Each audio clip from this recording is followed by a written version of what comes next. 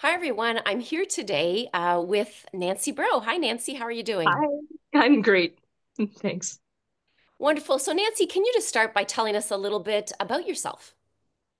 I'm a hypnotherapist. I am based in Tracadie.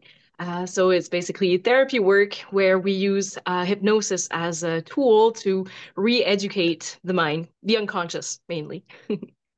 And, I'm so happy to have you on here today because many people, I've been sending lots of referrals your way because the biggest thing with hypnotherapy is really that we need to get in contact with kind of this subconscious part, right? Kind of getting out of the mind and kind of into the deeper levels of healing. Absolutely. I mean, like we also need to take care of the conscious mind and be more aware of the thoughts that we have and how it impacts our body and our health. But the unconscious is like the big boss. It's 95% of what's happening in the body. So when we re-educate that part of the brain in terms of and based on what we want and our objectives, a lot of things can change and it can be very smooth, very natural and organic. Yes. And, I've just been hearing such amazing things, and I've had my experiences with hypnotherapy. So I'll just leave that because we'll have another conversation another day. But Wonderful. so this week we're focusing on healthy habits because we all know that when we start healthy habits, it's the beginning of change. And we know that one small change can start to motivate the brain in a very positive way. So I'm really excited to hear some of I guess, your top three kind of healthy habits, things that have really help you as you've been on your path of transformation. Wonderful. Well, I would say that the big like umbrella theme is mindset. To me, my health journey started with getting more curious and interested in understanding what was happening in my body. I would say that the key to my health was knowledge and mindset. So it all started with a diagnosis that I got in Kuwait. That's where I used to live. I lived in Kuwait in the Middle East for 6 years. And everything changed when I put my hands on my lab report and started to understand that these numbers could indicate how I can help my body feeling better. Um, I started reading a lot. I also started joining communities online of people struggling with the same health issues.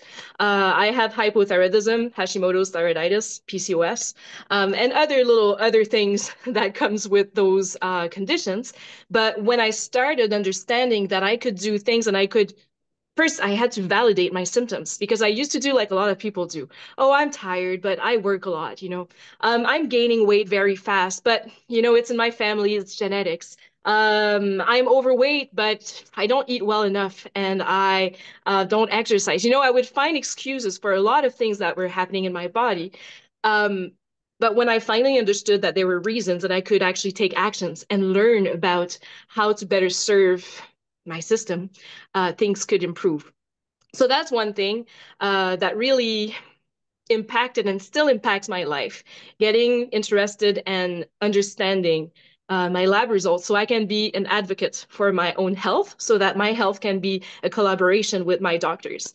Um, what else can I say about that? Yeah, For me, I love that, Nancy, because it's all about empowerment, right? And so absolutely.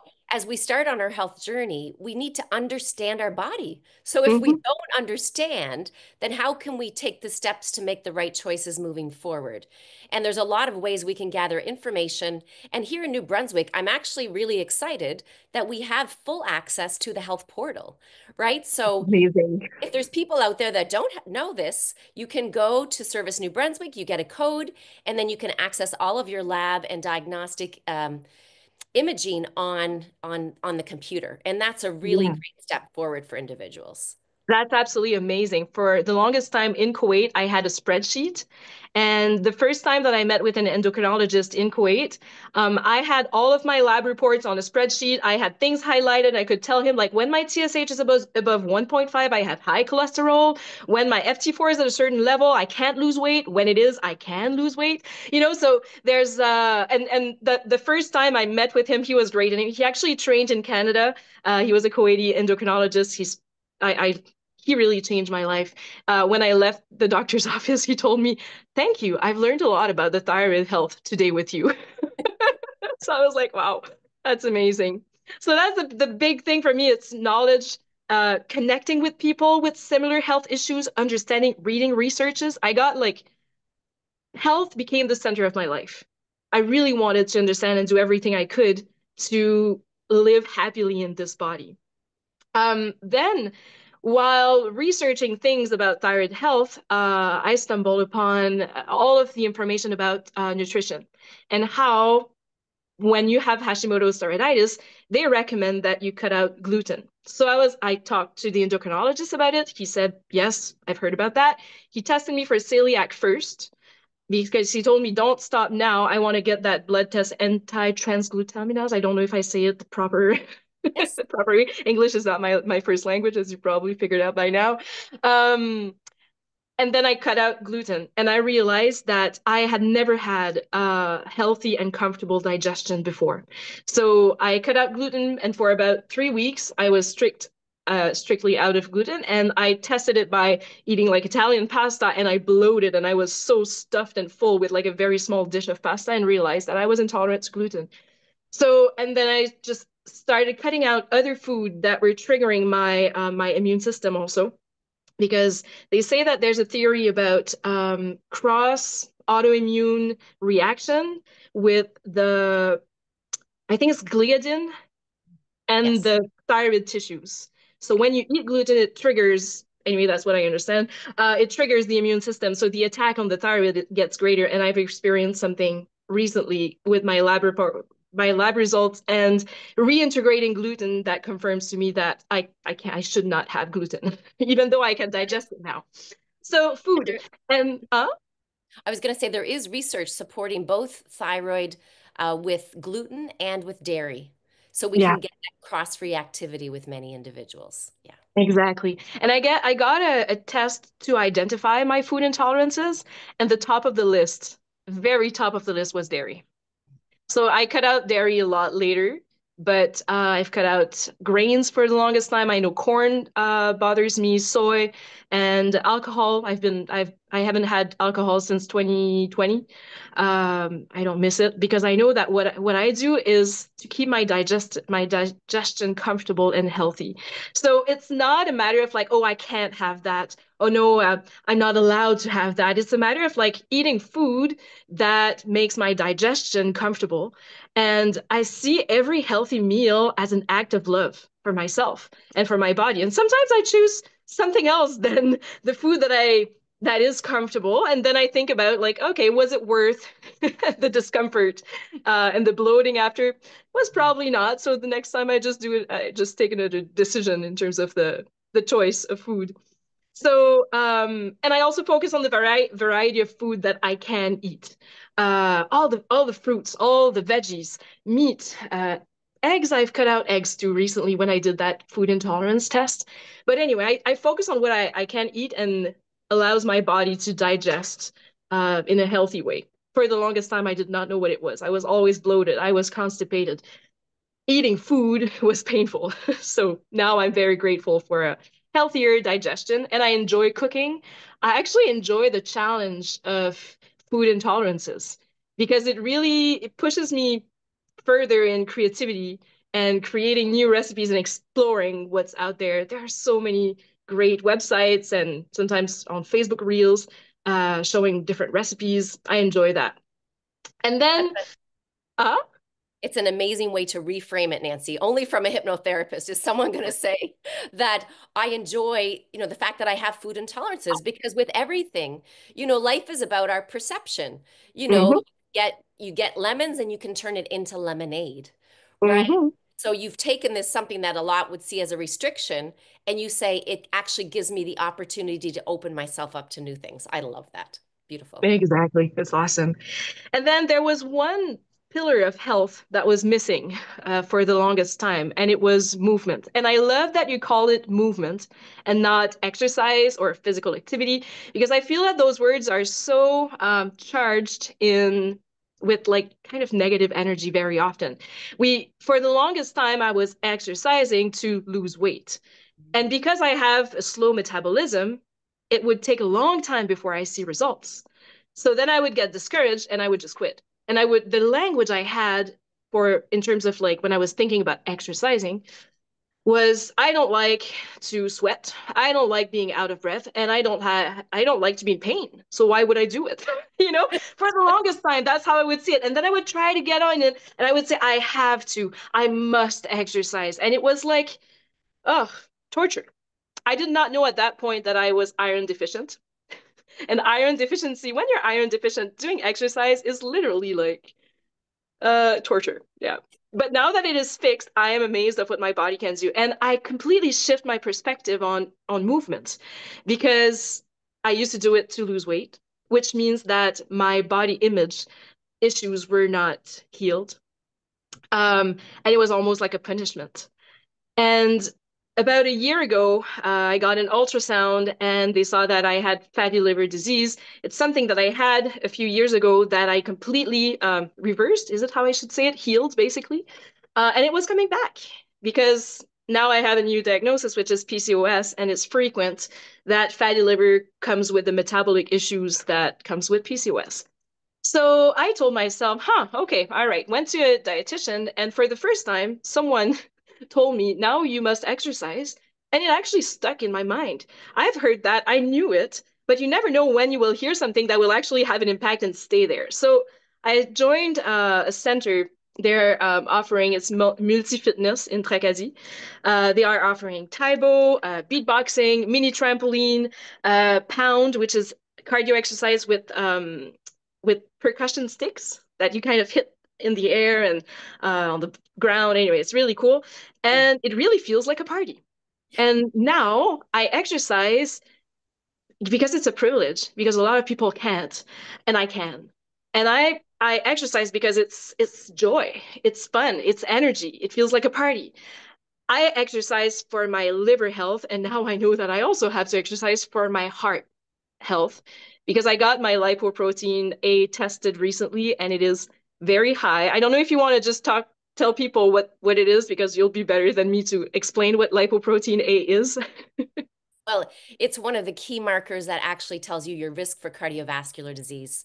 Cholesterol, for the most part, really doesn't have a lot to do with it, but apolipoprotein B is directly linked, and it's an advanced marker that I get on almost all of my patients. Mhm. And there are things that we can do with that number, but it is really important to know. There's a lot of people, I believe, that are on cholesterol pills that don't need to be on it. Any medication can have potential side effects. And of course, they can have benefits, but it's a number I believe everyone should get tested. So, Yeah. apolipoprotein B. Yeah. Well, I got that tested and it's genetic, right? It's 100% genetic. And but I know with epigenetic, it's the environment that signals the gene. So I'm like, okay, I'm very grateful that I currently have the lifestyle I have and that I've been working out for over a year now so that I can keep my health, my heart health, the best possible. Um, so yeah, it's joy. Exercising now is fun.